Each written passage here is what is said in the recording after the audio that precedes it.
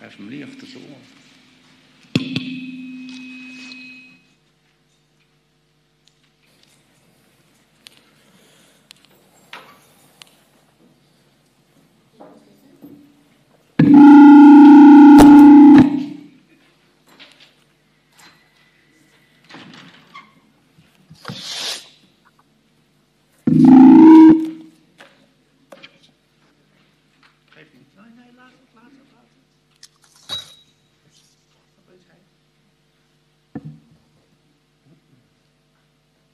I declare the meeting open.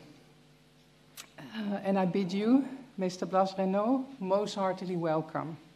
You may now give a brief exposition of your research, of your reasons for having undertaken it, and of the results it has yielded. You have the floor. Thank you, Madam Rector Magnificus.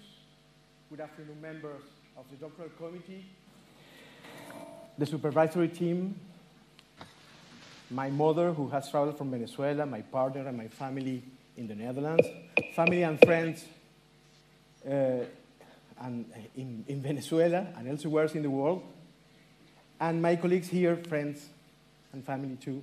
Thank you for coming. I'm really happy today to present the main findings of my dissertation on oil price trends and fluctuations. My motivation behind this study is twofold. First, as a Venezuelan, I have seen how oil price movements have had an impact of the socioeconomic development of my country over the last 120 years. Second, as a professional in the oil industry, I realized the importance of having solid indicators for understanding oil price determinants. This is crucial for making informed decisions regarding investments and market strategies. Despite my active participation in numerous international conferences featuring oil economists, some of them considered pop stars in the field, my quest for understanding remained largely unsatisfied. And this is understandable, as the oil market is very complex. And when researchers tackle this complexity with limited theoretical resources, there is a significant risk of oversimplifying the explanation of prices. This results in confusion where symptoms are mistaken for causes. Furthermore, the oil market has changed over the last 2 decades, making it even more challenging to understand. On the supply side, we've seen the rise of shale oil in the US, the reactivation of oil production in Russia and Central Asia, an important rearrangement within the OPEC. On the demand side, we've seen an increase in oil consumption in China and India, alongside a significant decrease in Japan and Western Europe. Moreover, tensions surrounding the environmental impact of fossil fuels, including concerns about global warming, have produced environmental policies with the intention of blocking oil companies' new investments. Therefore, it's crucial to empirically understand the determinants of oil prices with better theoretical foundations to reach plausible explanations. As such, this thesis aims to explain oil prices, trends, and fluctuations from 1960 to 2019, considering socio-historical and institutional factors, analyzing the trends on the global production cost, and understanding the connection between price fluctuations and business cycles. The chosen period represents different institutional settings, starting with the last phase of long price stability until 1973, which marked the beginning of a time when oil prices started to change frequently rather than remain stable. In that sense, the literature review became the beating heart of my PhD, and the starting point for organizing the alternative explanation. I examined a standard explanation to establish empirical and conceptual foundations for an informed, non-deterministic explanation. During the literature review, I've been searching for answer to my research question, which is, What determines trends and cyclical movement in oil prices? I devoted my efforts to understand the epistemological foundations, variables, causal chains, nuances, strengths, and weaknesses of the neoclassical perspective on oil prices. The fundamental theoretical finding is the failure of authors to distinguish between trends and fluctuations, and between relative real and money prices. Indeed, standard authors focus their explanation using scarcity and demand as the main drivers of oil price formation. Those attempting should start with an explanation of relative price, not money prices, as most of do. In other words, according to the neoclassical assumptions, they should explain oil prices by relative demand and relative scarcity, and not by explaining absolute demand and absolute scarcity. Consequently, according to the conventional perspective, the price reflects a bargaining process in absolute terms. This omission, the omission of relative price, a cornerstone of the classical approach, undermines the conventional explanation provided by authors reviewed. These insights led me to categorize a standard explanation into two groups: natural supply constraints and artificial supply constraints. The natural supply constraints perspective suggests that oil depletion is inevitable, prompting producers to limit supply to ensure a steady income stream. Authors in this category often draw on Hotelin, 1931, it's a famous paper, and Hubert, 1956, also a famous paper. Notable figures include James Smith, Christian Baumaster, James Hamilton, and Lutz Kilian. On the other hand, artificial supply constraint approach argues that there is no depletion issues as oil resources are abundant worldwide. According to this perspective, since the 1970s, major oil-producing countries, particularly OPEC members, have intentionally restricted access to exploration and extraction, taking advantage of their low production costs to drive prices up and meet their fiscal objectives.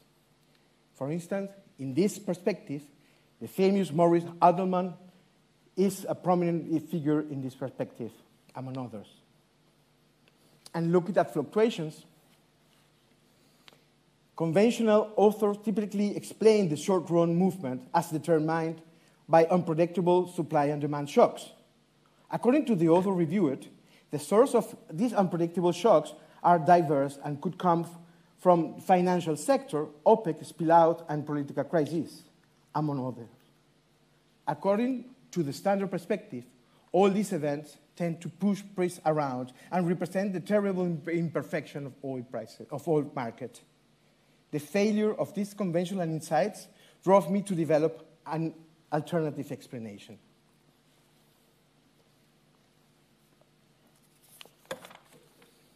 An alternative explanation of oil price should distinguish between trends and fluctuations. Additionally, it is essential to highlight the qualitative aspect of institutional structures and acknowledge the substantial impact of production cost on trends and global business cycles on fluctuations. This is the most important chart of my research. The chart shows the extraction costs in the US and Venezuela. The West Texas Intermediate Oil Price Marker, also known as WTI, and the Venezuela basket oil price. By the way, Venezuela is there in this chart because it represents a middle-aged oil country with 120 years of oil production, with an average productivity rate above the world average and below the OPEC one. The Venezuelan oil statistics from 1925 to 2012 are reliable and have a high level of comparability with the oil statistics in the US. The first key empirical finding here is the existence of an oil price trend. Notably, from 1950 to 2019, There is a high correlation between WTI and Venezuela's basket oil prices. They consistently move in tandem over this period. By the way, we later understand why from 1950 to 1973, we are going to see almost a perfect correlation, but it's related to the cartel, the real cartel. Here, you can see a strong correlation between US production costs and the trajectory of both the WTI and the Venezuelan marker. Moreover, the chart illustrates the disparity in extraction costs between the US and Venezuela. The former explains the presence of important differential rents, oil rents, in international oil markets. Surprisingly, it suggests that it's not the most efficient producer that sets the price, but rather the least efficient one that determines the long-term trend. It also highlights two distinct institutional periods. The cartel dominance actually is from 1928, but the chart shows 1950. From 1950 to 1972, characterized by vertical and horizontal integration with the international petroleum cartel. Subsequently, from 1973 onward, there's a shift toward the cartelization and the emergence of competition between oil regions. Through this chart, one can assert that global oil capital sets prices based on its activity in the US region. The second key empirical finding is the existence of an organic connection between global business cycles and oil price fluctuations.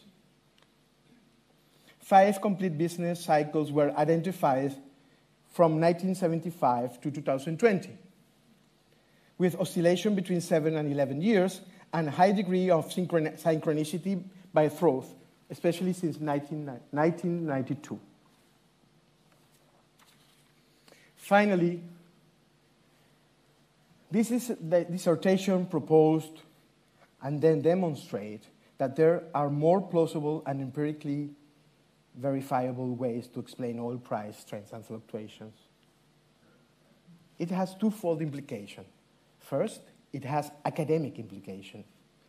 In times of change and break of hegemonies, it is necessary to focus on studies that reveal the key factors that organize the market.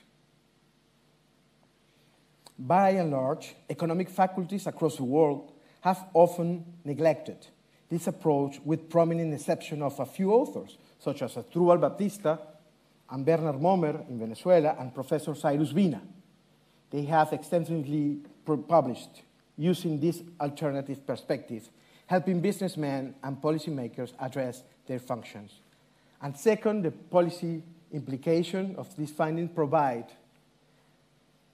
policymakers with a valuable tool to enhance their outlooks and price models, enable them to forecast economic policies and more effectively in oil-producing and consuming countries. Coming to the end.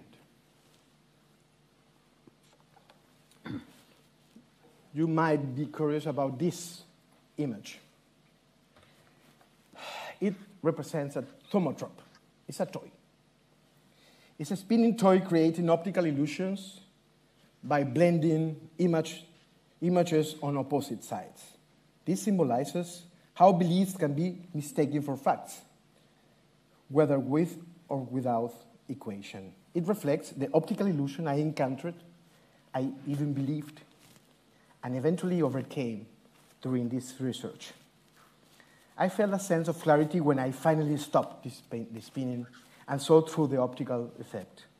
From there, uncovering the true determinant of oil price trends and fluctuations became relatively straightforward.